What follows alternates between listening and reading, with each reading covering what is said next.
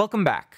Ever since I can remember, I've been a feminist. As a child growing up in a religious environment, it was hard to miss the fact that half of my fellow Jews were ritually and communally disenfranchised. I didn't have the language or the political awareness at the time to articulate why it bothered me, but I knew that my discomfort with the status quo set me apart from most of my friends, both male and female. As I grew up, I realized that while the secular world was certainly leaps and bounds ahead of my parochial childhood communities, there were subtle and not so subtle ways in which the scourge of patriarchy prevailed everywhere. In many ways, the past 2 years have felt like a regression. The election of Donald Trump in the wake of his televised boasting of sexual assault was a big blow, and I don't think I'll ever forget that heart-wrenching day when Christine Blasey Ford testified about her sexual assault at the hands of Brett Kavanaugh.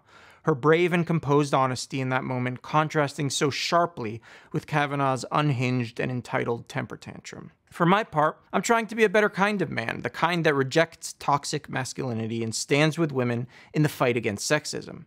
One small gesture that I've been engaging in for the past few years towards this end has been attending the Women's March. In 2017, the first Women's March was officially declared the largest demonstration in U.S. history. I was there, and the incredible energy that I experienced is hard to put into words. Last year, I also attended, and while there weren't quite as many people as there had been in 2017, it was still packed, and I got to witness one of my all-time favorite LA moments.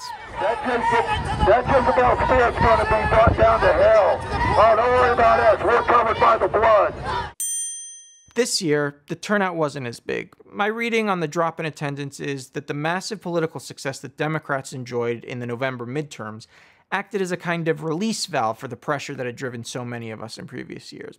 Whatever the reason, and in spite of some controversy over the leadership, this year's march was a great event. So without further ado, I bring you my coverage of the 2019 Women's March.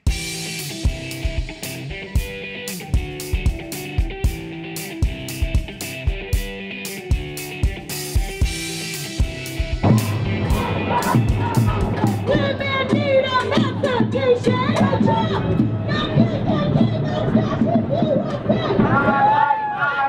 This is our voice, my body, my choice. This is our voice, my body, my choice. This is our voice. I don't know, I'm just out here marching for to maintain the equality of women's rights, to fight that our rights don't get taken away, or anything like that. Out here just using my voice in the most powerful way that I can. And I love Trump. And Trump is still the president. Yeah. When you wake up, and he's not a racist. You are.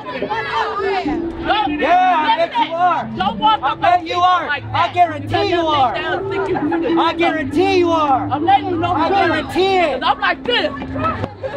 So you don't walk up. Look at that. She's from the hood and she loves Trump.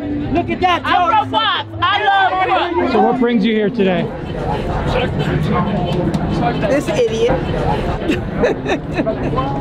and everything that he stands against, that just is not what America is about. It's always important to come to the Women's March. I've been fighting for women's rights my whole life, in the 70s, and we're still fighting this fight. We're still trying so hard to get the same kind of pay that men do, the same kind of opportunity, you know, and women of color and of transgender and gay women, everybody, all women. Did you watch the Kavanaugh hearings? I did. How did that make you feel?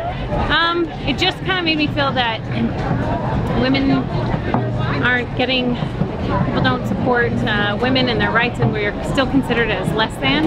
And I just had this overwhelming feeling that a man who tries to control women's bodies through policy has obviously been a man who's tried to control a woman's body at some other time in his life.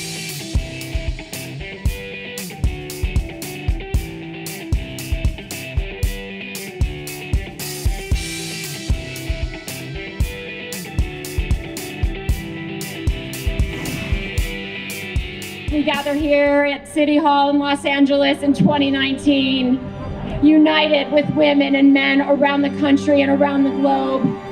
And we are reminded that the power from these marches comes from all of us. All of us, diverse in every possible way, from gender to race to religious beliefs to political beliefs to upbringing to socioeconomic background. joined together as one entity in the common idea that women and men deserve equal and equitable treatment and dignity.